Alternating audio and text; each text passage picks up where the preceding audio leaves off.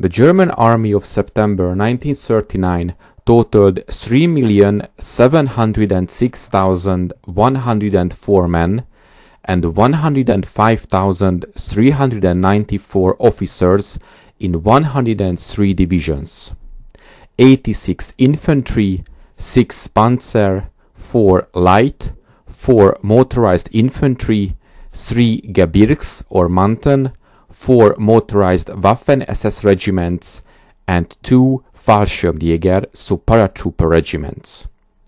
Though the German army that invaded Poland could field 3,195 panzers in 33 panzer battalions, only 98 of these were Panzer III medium tanks and a further 211 Panzer IV medium tanks. The rest were Panzer I and II light tanks. But the German army lacked an adequate number of half-tracks along with minor shortages of anti-tank guns and infantry guns. On the other hand, the German army held considerable surplus stocks of machine guns, mortars, flak guns, and artillery pieces. Though the decision to build up the Kriegsmarine, so the German Navy stock of capital ships, had hurt the army's ability to field the array of planned for armored fighting vehicles, the Wehrmacht's strength proved more than enough to handle Poland in 5 short weeks, while suffering some losses. Poland's armed forces fought hard, inflicting roughly 45,000 German casualties, depending upon the sources. Next came Western Europe. Thus, despite German qualitative advantages in doctrine, organization and planning of May-June 1940 German assault on France and the Low Countries inflicted considerable losses on the Wehrmacht. For instance, the German army alone lost 154,754 men as casualties, including 26,000 killed. Of the 2,580 tanks and assault guns the Germans threw at the Allied army, nearly 30% were totally destroyed, 753 tanks and assault guns in total. These losses had not only been overcome, but as we will see in the preparation for Germany's planned invasion of the Soviet Union, the German economy armed the Wehrmacht with the weapons and munitions it needed to wage mobile warfare on the largest battlefields in military history. The quality of the German armored park took a quantum leap by June of 1941 over that of the previous year. Whereas more than half the panzers deployed in France in May 1940 were light tanks, by June of 1941, less than a third of the Panzer Division's tank strength were in these largely obsolete vehicles, with fully 2/3 of each Panzer Division's panzer complement comprised of the far more capable Panzer 38T, Panzer III, Panzer IV, and Sturmgeschütz assault guns. Most importantly, the Panzer III, arguably the main battle tank of the German army in 1941, had been significantly improved by the summer of 1941. The Panzer III G variant series ended up comprising the overwhelming majority of such tanks in Germany's inventory, 1,090 of the 1,440 Panzer III by June of 1941. These upgraded Panzer IIIs featured 30 mm thicker frontal armor than their predecessors for greater protection. In terms of hitting power, the 50 mm L42 represented a huge improvement over the old 37 mm guns. In addition, each Panzer division gained a motorized infantry regiment, increasing each such division's ability to operate in built-up urban areas, guard its flanks, sweep up bypass centers of resistance, hold terrain, and ward off counterattacks. Off-road mobility also improved as the number of half-tracks increased, as did firepower, further supplemented by the addition of assault guns and anti-aircraft battalions to the panzer divisions. Moreover, previous 2 light artillery battalions had been upgraded so that each panzer division also deployed a heavy artillery battalion. As such, the June 1941 Barbarossa-era panzer divisions represented a far better balance of infantry, armor, artillery, supporting arms, and thus combined arm strength that did the Polish-French campaign vintage panzer divisions.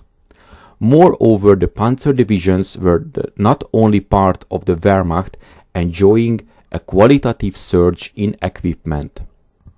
While this sounds impressive, the German army could have been stronger yet in June of 1941 had not the Luftwaffe, so the German Air Force, and Kriegsmarine, so the German Navy, not sucked up increasing amounts of manpower.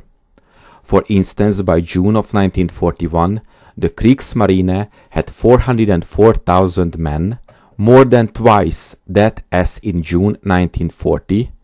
The Luftwaffe went from 1,104,000 men to 1,545,000 men.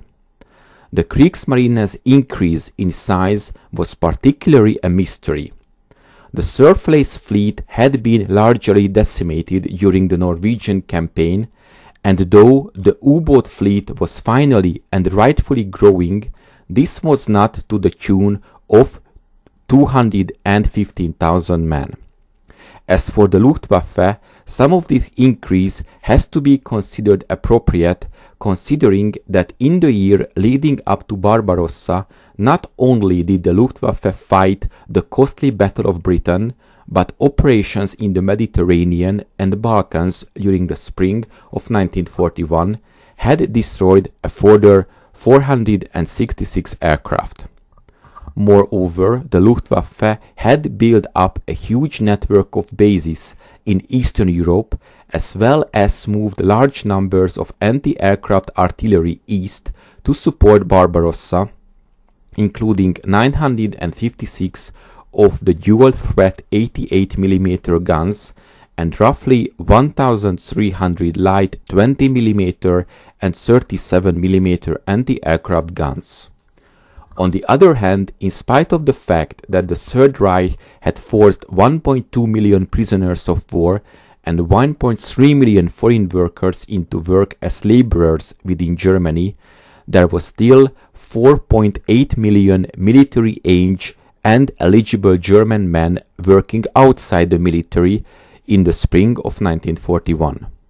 Only 1.5 million of these men worked in armaments.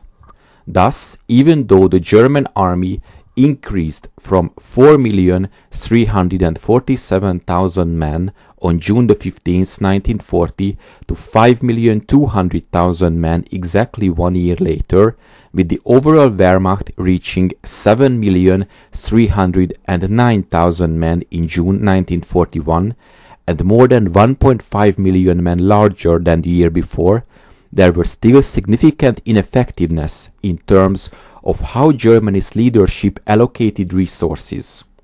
Nevertheless, by the time Barbarossa would begin, the frontline German divisions assigned to fight in the east not only were largely fully staffed, but could rely upon 471,000 fully trained men in reserve.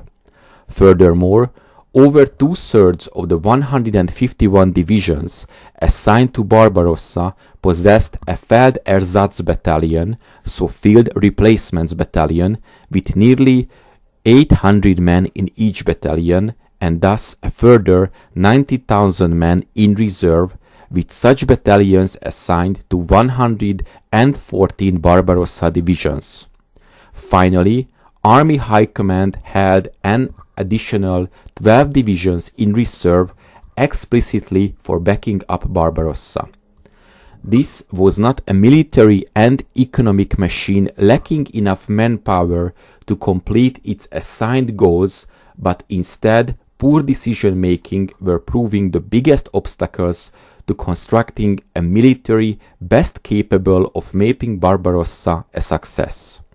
What is most striking about all of this is that it illustrates that the German Ostheer, so army in the east, was quite ready to do battle with the even larger Red Army.